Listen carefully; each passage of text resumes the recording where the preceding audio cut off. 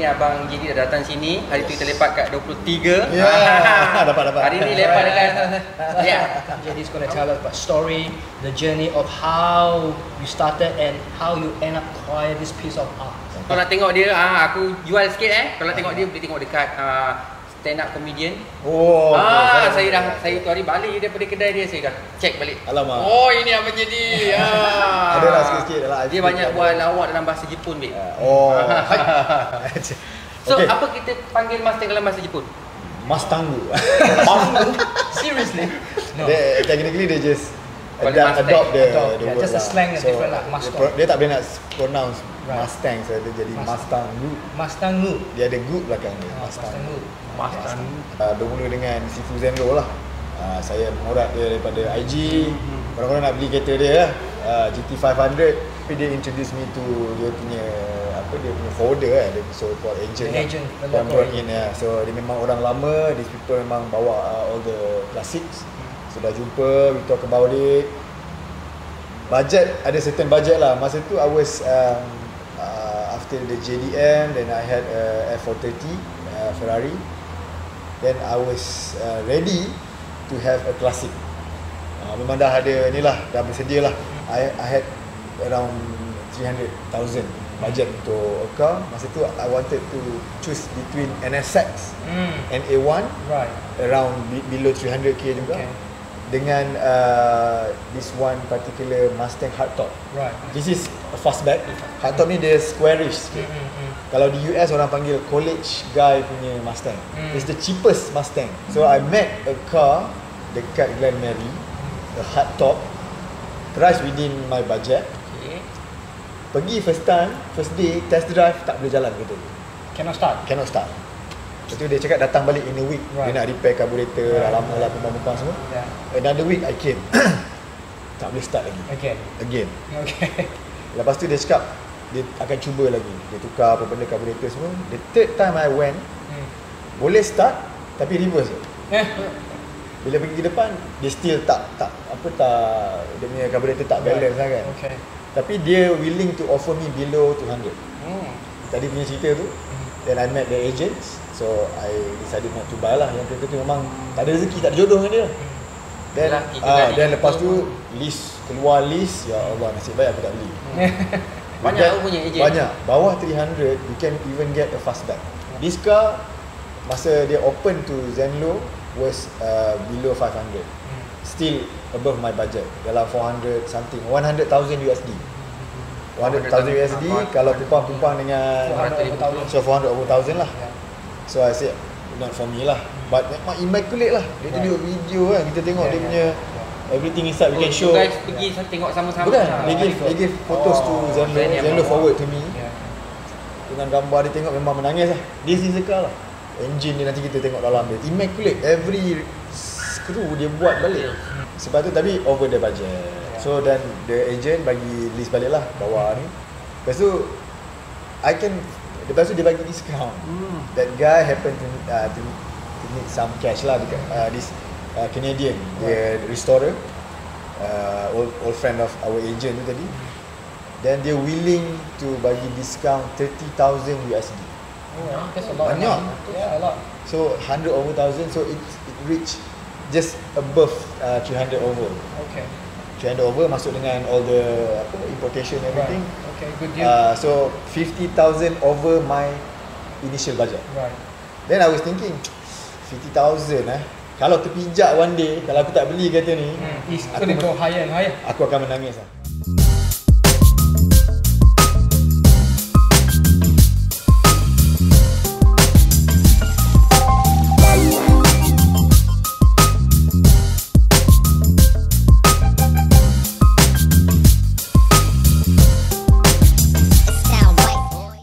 Yang first tu dia tak klik. Yang tak boleh start, dia tak nak hidup, dia jual, low, dia mahal kan. Dan dia ni, mahal dia pun masa tu walaupun dikurangkan. Yang kereta ni dia yang nak. So dia klik. Dia tak ada masalah. Condition dia cantik dan boleh kurang pula. Memang on lah. This car is expected to be Yours. Yeah. Untuk kita pula kita selalu tengok besar-besar tu je. Kan? Dekat Toys R Us lah. Kita tak pernah tengok kan. Kita jarang-jarang nampak 1.1 punya scale lah. Selalu kita nampak besar-besar ni je. So that's make the car very special lah. Kita tak nak cerita panjang lagi, kita nak pergi tengok dekat-dekat pula. It's time for you to show us your beautiful piece of Mustang. Walk around and then shall we? Okay. Right, check out this beautiful green monster. It's a very special green. Let's start with the the brakes. I believe this is old school. Ini memang old school. Kalau nak brake kena berdiri. Dia memang lambat stop. A lot of pressure. A lot of pressure, lambat stop, but that's about it lah memang. Okay, the back's running on drum, the front is running on disc, kan? Ni tayar ni memang very synonym lah. Apa BF Goodrich ni kalau old school punya klasik. Yes, and with all the white letter, kan? White letter, yes. On the side here, basically typical. So this is fastback. Yeah, fastback. Beza dia kalau orang nak tahu, kalau hardtop dia yang squarish tu. That was dia ada 3, ada hardtop, ada fastback dengan convertible. Convertible dia square but boleh buka atas lah. Right. But this is the sought after because of dia punya curve dia. Right. Okay. 68, 67 similar. 65 dia ke bawah sikit. 69 dia jadi macam John Wick tu, dia besar dia belakang. John Wick, yeah. Mark 1 atau Boss 429. Quite similar to the Eleanor. Cuma beza dia, sorry to Zen Low. I love this butt more than Eleanor. Eleanor punya butt dia flat, longish, dia tinggi sikit. And the tail light is also longish. Yes, yeah. I prefer the individual horizontal setup. I think it's nicer. Dia the only part lah yang definitely nicer than Eleanor. Yeah. But Eleanor is for speed lah. That's why they make like that kan. Yeah, but cannot turn. Only go straight only. Only straight. Yeah. The favorite part of this car that really got me is the scoop. Okay. Now that scoop is not just there to look good, you know. Yes. It's actually functional. You can see there's a big hole here, sucking in lots of oxygen for the 6.39 liters V8. So that's beautiful. Memang originals like this? Like this. Yeah. Okay. This one has got spring loaded, right? Yeah, you won't come down. Spring loaded, no. Okay. So this is a 390 cubic inches, equivalent to 6.5 lah kot. 6.5 liters, 6.5 yeah. liters. So luckily this car fall under classic AP and the road is very cheap. Lucky. Yeah, otherwise they only pay what, 20% kan? Oh yeah, otherwise you're gonna pay through your nose. So crazy. Yeah. Well, thank you government. Yes, very nice. And big difference compared to the Eleanor. Yeah. But at least you have the original. This is the original engine? The original engine, yes. Okay, nice. Anything you want to tell us more about your engine? Nothing much, but luckily it came with a very big radiator for our hot weather here, right? Yes. Okay. I guess I'm gonna leave the interior bit to Rudy. Okay, duduk je terus rasa macam duduk kat US, babe. Langsung tak rasa macam dekat Malaysia dah. Kan, bau kan. Dia punya bau, dan paling saya suka ialah bila panel-panel sini, this side nampak betul-betul macam very simple lah bang. Boleh abang explain sikit tak? Rasanya benda ni dah memang datangnya macam ni. Macam ni datang simple. Ada aksesori tambahan tak? Tak ada. Apa ni, memang tak nak kacau kalau boleh. Memang semua datang macam ni. All the emblems, everything. Ada heater. Ada heater. Kita dah cukup panas lah. Dah cukup panas kan? Kita dah cukup panas lah. Nanti saya tunjuk ada 2-3 benda yang menarik dengan dia punya ni, yang kita bawa interior dia. Yang lain semua ni lah clear cut lah. Cuma kita ada ini je lah penambahan. Okay, walaupun dia clear cut guys, tapi dia dah refurbish, betul? Refurbish, yes. Dia buat balik seperti setiap inci memang bersih. Lepas tu dia punya seat belt, tengok lah. Satu. Macam kapal terbang kan? Lepas tu tak cukup lagi. Nak bawa laju lagi kan? Dia ada satu lagi kat atas ni pula. Kapal terbang tak ada ni? Atas tak ada kapal terbang. Yes. So ada dua seat belt. So kan cara dia pakai ni? Bawah dah betul. Dia tarik yang sebelah je, tarik yang tu. Dah tarik dah. Tarik yang ini untuk atas. Ini untuk atas. Okay. Yang ni. Yang ni. Oh, patutlah cukup panjang tadi. Cukup. Tu bawah. Ni bawah. Letak gam macam kapal terbang. Yes. Cuba alright. Di atas. Tak ada stewardess ni. Tak ada stewardess. Saya sudah kan macam dia ajar kan. So terus rasa macam naik dalam pesawat. Yes. Yang paling kita suka ialah dia punya cermin lah. Rasanya ini memang penting ni. Tak payah pakai aircon kot. Ni tak juga kalau panas kat luar. Pakai juga kan. Tapi penting ni lah. Memang aircon betul-betul kat muka. Then this is very important. Tapi yang paling saya suka dalam kereta ni sebenarnya ni. Apa tu bang? Kan. Kita tengok macam tak ada apa kan. Rupanya angkat, letak air. Tipu-tipu tak bukan. Tak. Angkat. Ini pintu ni, buka pintu. Ini tu buka pintu lah. Letak air tak jatuh dia. But tengok dia macam yelah.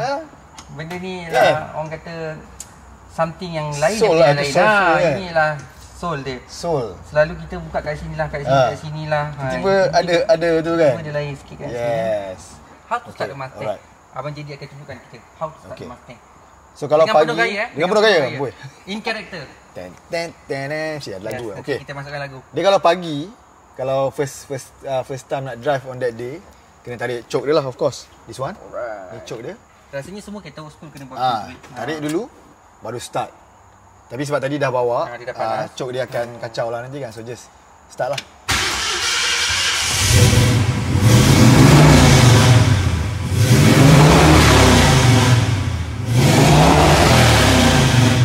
So that's the sound of a V8 kuda. Lepas lagi satu saya suka dia punya idling. Idling. Carburetor cantik lah maknanya. Betul benda-benda kecil-kecil yang macam apa yang saya found out kat Malaysia ni adalah satu, dia punya side mirror, dia punya wiper pijak kat kaki. Dekat kaki babe. Bukan patutlah sini macam kosong. Dia ada kat sini. Dia ini yang memang akan sentiasa lah. Tapi kalau macam kata sekali-sekala nak tu pijak. Dia air pun keluar nampak tu. Kan? Steady kan? Lepas tu dia punya high beam kat sini. High beam kat kaki juga. So bila tak buka lampu kan. Sorry See? Ni biasa. Okey. Saya pijak high beam. Bila ni menyala merah, ni menyala merah, high beam. Simple kan? Lepas tu dia punya ni boleh adjust pakai ni je. Pusing sikit dia terang sikit lah. Skill gelap lah juga kan. So handbrake. Boleh tarik. Handbrake tarik. So anak-anak akan suka macam ni.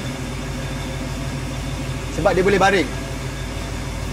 Ini memang macam ni ke? Bukan. Ada seat. Tapi dia orang suka macam ni, dia orang boleh baring nampak langit. Konon-konon macam kereta apa panggil tu? Yang ada sunroof lah.